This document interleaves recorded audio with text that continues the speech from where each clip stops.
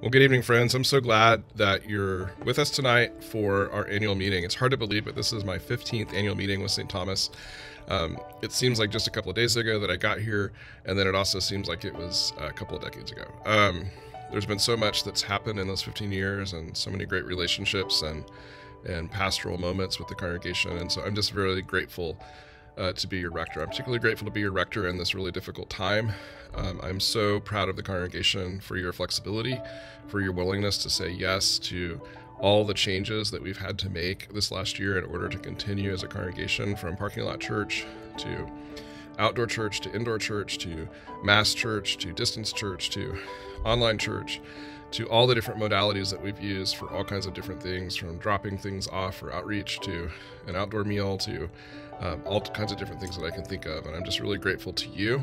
I'm super grateful to the staff that I have the honor of working with, to the amazing vestry that I've been able to lead with in the last couple of years, and to all of our lay leadership and all the different ministries, from Invite, Welcome, Connect, who have helped to bring in a number of new families, to our outreach ministries who have reached out to the homeless, to the hungry, to the naked, to all those who are in need, to our liturgical ministries, from the altar guild to the musicians to the ushers and greeters and chalice bearers and everybody who does so much, acolytes, to help make worship happen in all kinds of different ways, to our many, many different small groups and neighborhood groups, to our Bible studies and other studies, to our youth group, to our children's ministry. I mean, I can keep going and going and going, a list of all the ministries that have been so willing to try different things. We've had a lot go on this last year, from our 6 projects with Kansas Beats the Virus, to our new gardens that Bruce and Peggy have so diligently led us into, to so much other work that's happened around the building, and the continued interconnectedness of our community as we embark on a new year of renewal, of reconnection, and also of revisioning our congregation. I asked the staff to make some videos for us so they could explain how this last year has been for them. And so I'm so grateful to their leadership and to all of your leadership. And so take a listen to what they have to say. Take it away, guys. Oh, and by the way, we have exciting news, as a new staff person is joining us here shortly. And so you'll get a chance to meet her at the end of the video. Take it away. Hi, I'm Mary Beth Reisbig, also known as Parish Administrator. In 2021, a new phone system was installed here at the church, and a lot was learned about setup, cabling, and fire alarm monitoring requirements, jargon that communication companies use, and then where to find support afterwards. I did find a good place to get that. Staff and volunteers have learned how to do the basics, but training actually is still taking place. My workload has increased almost to the point of before the pandemic. And thankfully, my volunteer crew has increased too. I gained 3 new people, and my regulars have continued to come week after week to give me a hand. Mostly, I'm happy that we all managed to stay healthy, with just a few minor ailments here and there. And I so look forward to seeing everyone's smiling faces again. I am grateful to be part of an energetic staff and vibrant community at St. Thomas. Several highlights within my ministries this past year include our continued partnership with Comanche Elementary. As one of several community partners connected with Caring for Kids, our relationship with Comanche has certainly been an evolving support basis during this continued COVID time. In addition to our regular ministries, we provided additional recess equipment when their own budget didn't allot for COVID guideline adjustments for their recess and PE times. We organized and started a community effort for a monthly mobile food pantry in the school parking lot, serving about 100 families each month. We also had new outreach efforts extended in the community that included a drive-by food donation to support a local food pantry in Olathe. And also, thanks to your generosity, we joined in a community effort to provide 177 families in Olathe with a Thanksgiving meal. We introduced a new mental health and wellness ministry. And lastly, we were able to again have our lay Eucharistic visitors start visiting shut-ins and those unable to attend services due to illness or special circumstances.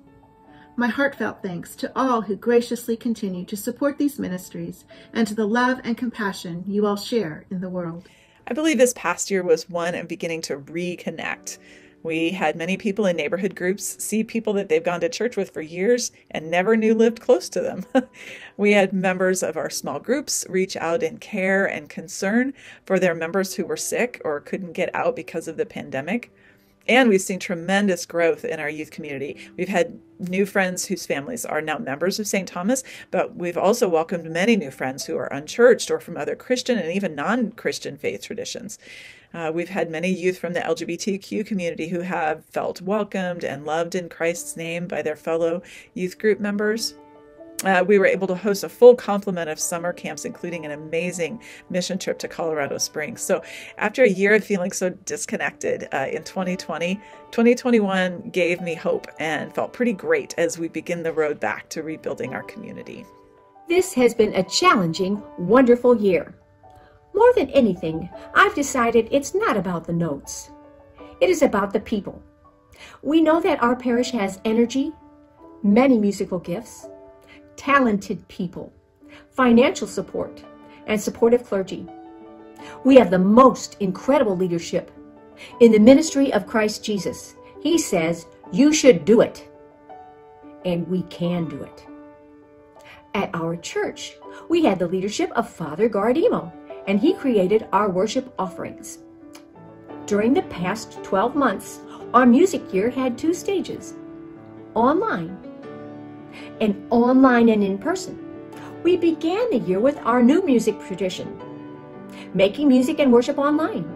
Every week, musicians met with Father Gar to make a bass track. Both the praise group and the traditional choir met to record the underlying soundtrack that would be expanded to create the fuller sound.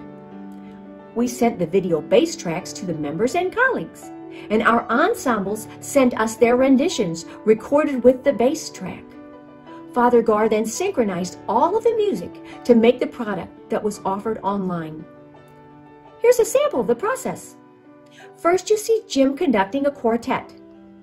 Next, you see the finished video, which included former choir members, family, and friends.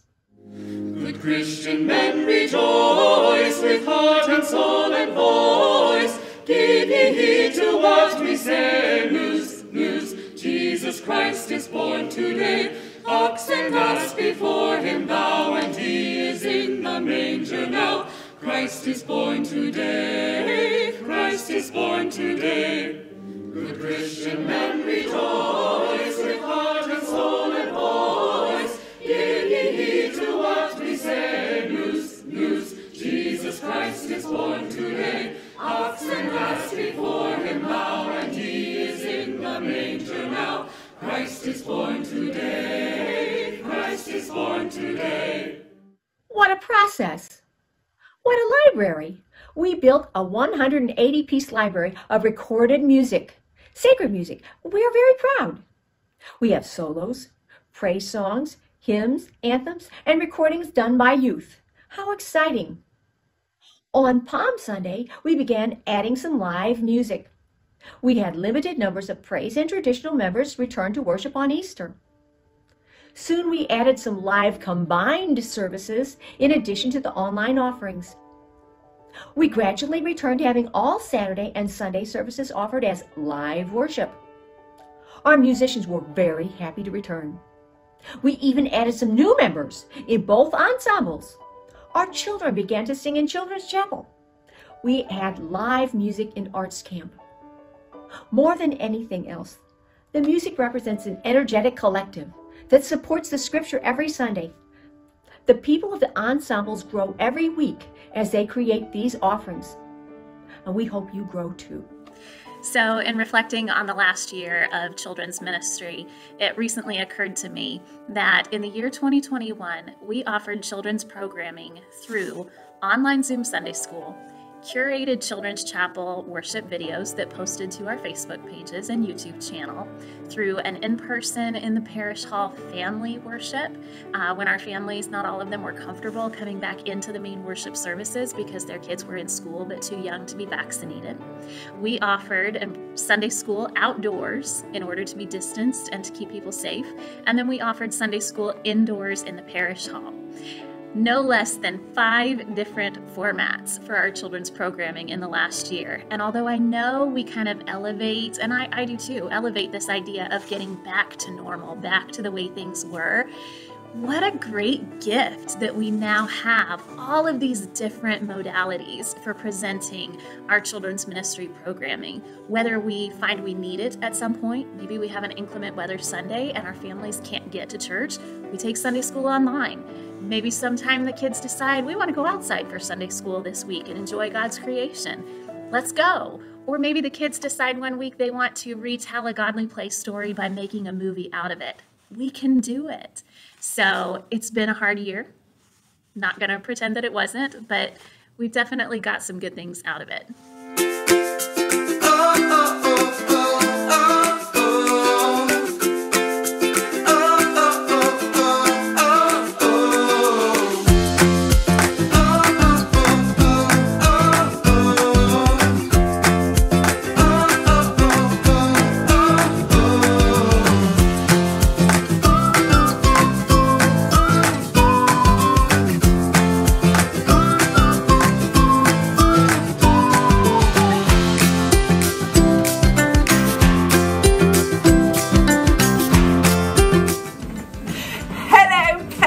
Nation.